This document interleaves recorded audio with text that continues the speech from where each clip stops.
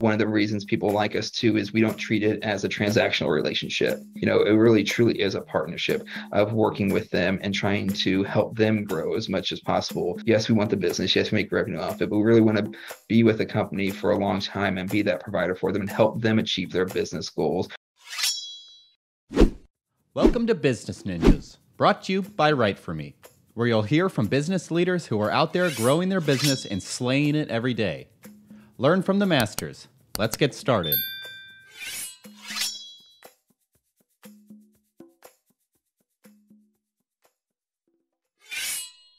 Hi, and welcome to another episode of Business Ninjas. I'm here today with Craig Brenner, Digital Marketing Manager of Complete Technology Services. How you doing today, Craig? Doing very well. Thanks for having me, Andrew. I appreciate it. Thanks for spending some time with us. Appreciate it.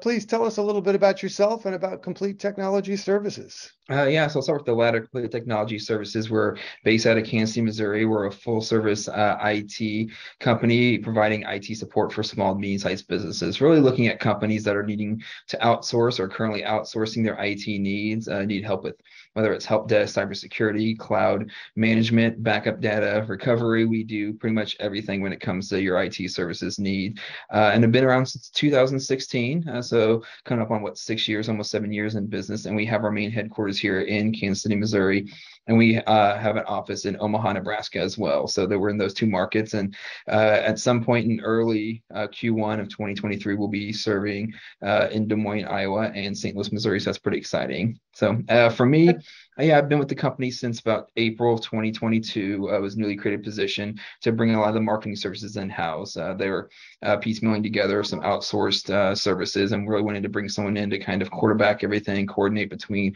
our external agency, and also handle just pretty much all the internal external communications and marketing initiatives for the company. So that's where I come in. I kind of have a little bit of a knack for coming into newly created positions. My last few marketing positions I've had within the private sector have been newly created positions. And even when I was in the public sector working for a local municipality, it was a newly created position in the communications department. So kind of a little bit of my expertise, which I enjoy doing. It's a lot of fun to be able to come into a place where usually there's a lot of buy-in on the importance of marketing, which is always key. And that was key for this position for me to accept it. And a chance to really lay the foundation, put in a lot of the groundwork, and create things that are going to be successful down the road. I kind of know all the little tips and tricks on how to get things up and running.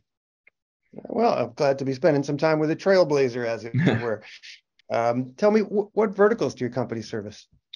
Pretty much all of them. There's only a few that we, kind of avoid. And I don't say necessarily say avoid. It's just that we haven't had a chance to really get in those markets yet. Those verticals would be probably education and banking. Finance is kind of one that we have a few clients in there, but it's not an area that we are super deep in. But yeah, we can do pretty much any vertical, whether it's, insurance, manufacturing, medical, law offices. That's a big one we have.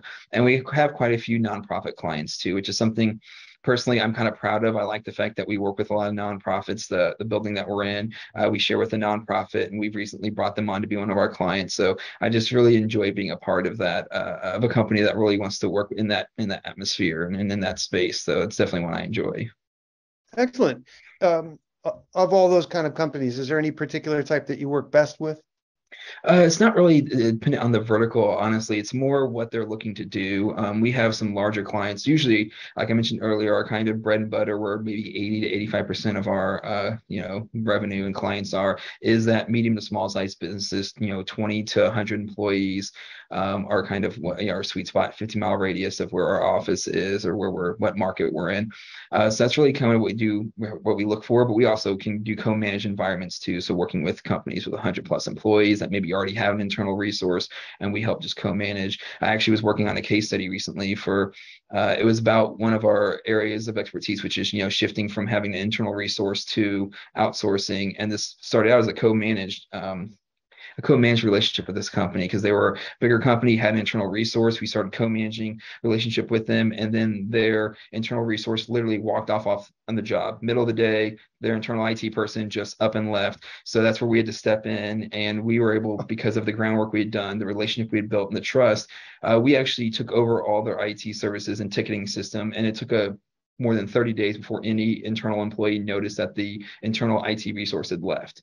So that's how seamless we were able to make it, where not even people who deal with this, person on a daily basis, whether it's emailing tickets to them. They didn't notice that there wasn't anyone there anymore because of how well we were able to take over that. And this is also a company too that has offices overseas. So we started managing that relationship with their overseas offices. So, we kind of say we can pretty much do anything and everything when it comes to the IT stuff, for sure. It's like I said, it's a great opportunity for us to kind of learn what we can and can't do and really help the client in the best way possible. We have these three uniques we talk about, and one of them that I think kind of fits us perfectly is tailored solutions. When I was sitting down with my sales team and talking to them about like their last 5 wins and last 5 losses, it seems like the common thread for our last 5 wins has been really the relationships and how we can tailor our solutions to what they need, whether they're growing, whether they've lost an internal resource, they're looking to save money, if they had a ransomware attack, any kind of stuff like that. We really are able to, fit what we do to what their needs are. Hey, at the end of the day, all businesses are populated by human beings, and it's all about relationships that have to have life to them. You're talking about them barely noticing an internal employee being gone. It exposes an interesting loophole to this remote working time that we're in, which is people might not necessarily notice when there's a change of personnel at a company, unless the fact that they're not in a particular meeting on a regular basis. The company can sort of delay that information more than ever before because you're not walking in the office and seeing an empty desk over there or somebody carrying boxes out. It's just something that might be going on behind the surface. And a company like yours can come in and save the day. Yeah, because we're able to, offer a lot of different resources, whether it's, part of the different agreements we have is where you get certain bucket of hours. You can have on-site people, off-site material, remote desktop engineers and stuff like that. So it really is nice. Me personally, I'm one of those people like I enjoy coming to the office. I was one of the people I had to do the remote work during the pandemic, but I definitely flourish more just my style. And I think for the type of work I do, it's important for me to kind of be a little more ingrained in what's going on. And I'm someone who just enjoys being around the people. But yeah, especially with the more prevalent world of remote work, having strong IT support is definitely, I think, even more key. During October, Cybersecurity Awareness Month, and some of the different, cybersecurity tips we were putting out there on our social media accounts, some of them would be kind of simple, but it makes sense. Like, if you're working remotely at a coffee shop, you have to worry about what unsecured network you're on, making sure to use a VPN, making sure to do little things like lock your computer every time we leave. We kind of do something here where our systems operations side will sometimes try to put it on some like bait to see if employees take it and see if we're actually following what we tell our clients to do, locking your computer each time. Someone left, I'm pretty sure it was one of our systems engineer people, left a flash drive just sitting out on one of the desks to see if anyone would take it and plug it in their computer. Like stuff that we tell our clients, hey, don't ever do this. Don't ever plug a personal storage device into a work computer, things like that. So it's kind of interesting how like I've kind of got on my sales team around me about how, making sure to do this kind of stuff. And it was funny listening to two of my salespeople argue or talk about like, is that your flash drive or is that mine? I don't know. I don't want to touch it because what if it's a test? I'm like, that's smart. Oh, like I kind of joke. I was like, hey, do you see our social media post? It tells you not to do this. So let's make sure that we're, practicing what we preach to our clients. Well, good for you. Hey, it's all important stuff. And in Yeah. this day and age, Mhm. cybersecurity is no laughing matter. What's the origin story of Complete Technology Services? So our president and founder, Brett Knighton, he's a Kansas City guy through and through, an entrepreneur by trade. He had another company that he had started, which was kind of a similar model to an outsourced for legal services, and decided he, liked the IT space, liked what managed service providers was able to do, felt like there was a chance to be different in this area, and especially in this market, and decided to go out and start this company. And I'm glad he did. He's very approachable, very smart. He's one of those business leaders that understands how to hire good people and let them do the work, which is very nice. We kind of always talk about, especially with our senior leadership team, there's kind of a mantra to manage yourself out of a job. Hire good people around you, let them do the work, which is very nice. And we do this thing we call them, we have these level 10 meetings as part of our EOS meeting system. But every quarter we've started doing, or I should say Brett has started doing, where he has one called a skip level 10, where he literally just has, donuts in a conference room, brings in a cross section of people from the admin side, from the system operations side, and just gives like an update on the company, and then takes questions, asks them, hey, what do you feel like's working? What do you feel like's not working? And that kind of starts with him down, the way the leadership is here, being very open, communicative, approachable, but also holding people accountable, and just really doing a good job of evaluating not only the person that we have in that seat and what the seat means, but also evaluating themselves. So it's a really good kind of culture. And I've told them, like, I've been at places that try to claim like they have a good culture, what they want to do, but he's done stuff that really kind of backs it up. Even the little things like during the summer when gas prices were really high, he gave every employee a gas card for a gas station, $100 gas card. Said, "Hey, fill up a couple times on us. We know gas prices are high. We cater lunch once a week for employees. Do a lot of different stuff like that." So, with him starting this company, it's just been a really great to see it grow, especially how much they've grown within the last couple of years. Pretty much doubled in size from 2020 to where we are now. Well, that leads into what was going to be my next question was what sort of both challenges and opportunities did COVID provide for your company in terms of its ability to change with the times and to grow?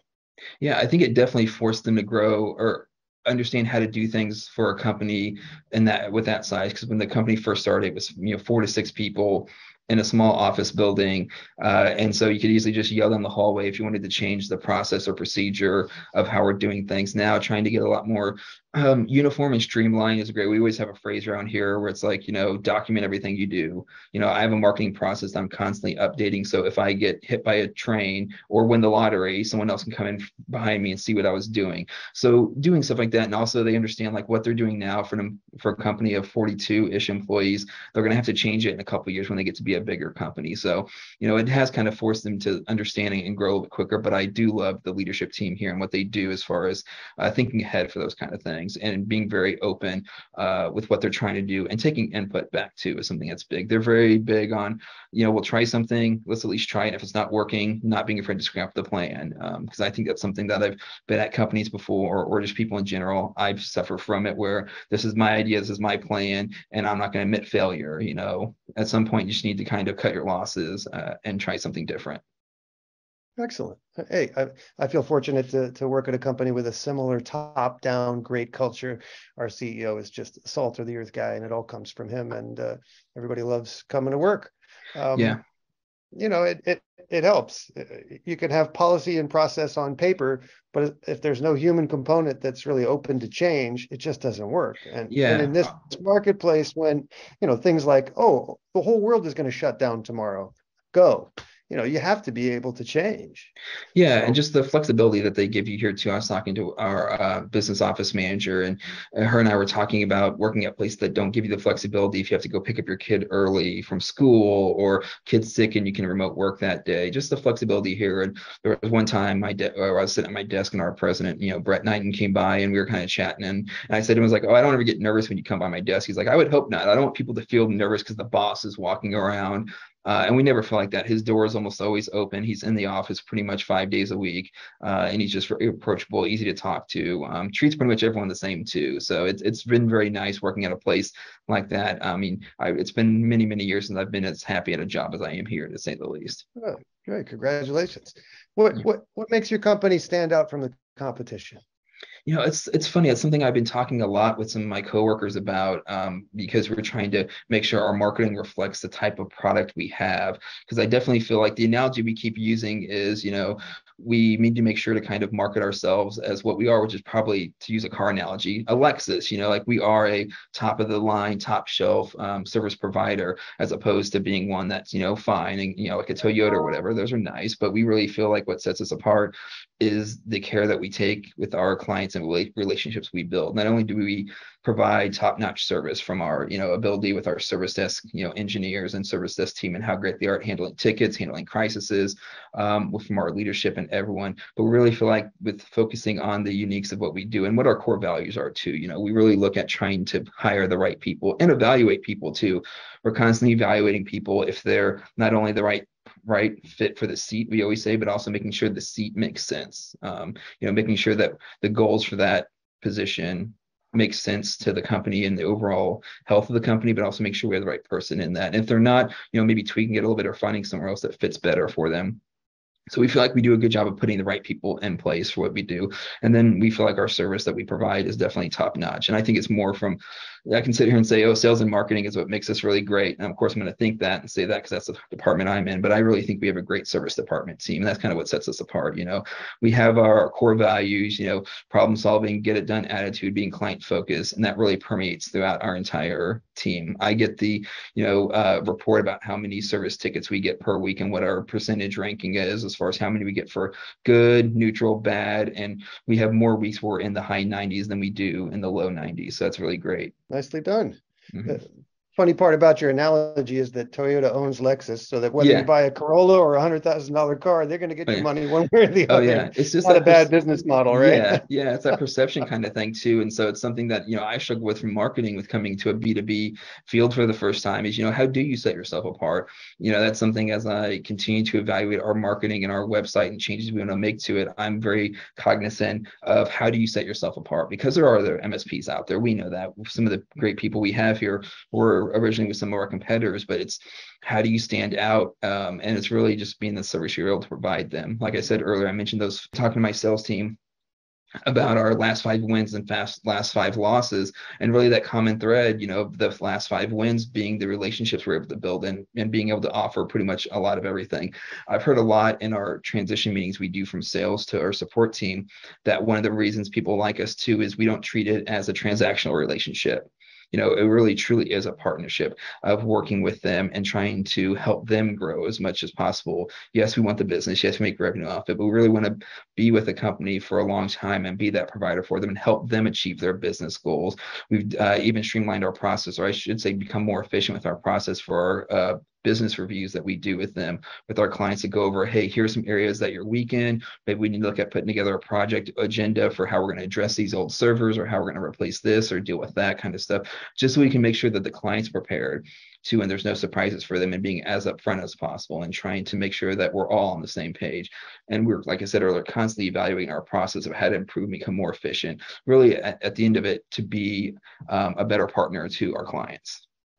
Excellent. Hey, those are good mantras to have. My personal opinion is always, you take care of the relationship and the goals, and the financial end will take care of itself. If the almighty dollar is what's in the middle of your bullseye, a lot of other things fall by the wayside, and that's the important stuff, the relationship and the trust involved. What sort of value has content marketing played in the growth of your business? It's played a little bit. I think it's definitely going to get better. We're getting ready to revamp a lot of our content on our website, and go to a little bit more to kind of get a little inside baseball, topic clusters and things like that, because that is one area when I came in looking at our website of really an area that we need to improve on. We're getting some people to our website, but we're not getting those conversions. So I'm very kind of not always linear, but I'm kind of trying to look at what the problem is. If people are clicking on our Google ads and going to our website but not converting, taking the steps to get there, then clearly something's wrong with our website and trying to revamp it.